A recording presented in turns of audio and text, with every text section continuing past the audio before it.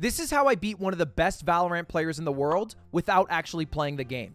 Normally in Valorant, you are the only person allowed to operate your character. If anyone else plays for you, you're eliminated because you broke one of the rules. But what if you set up your own tournament? You named it after yourself, you spent hundreds of thousands of dollars to make it come to life, and then you set up a show match against Tarek, one of the best to ever do it. Then, hypothetically, you could ask Zekin, one of the best players in the world who plays on Sentinels, to take over your spot, play for you, still with the name Ludwig, while you walk into the room behind Tarek while killing him without actually having to play the game.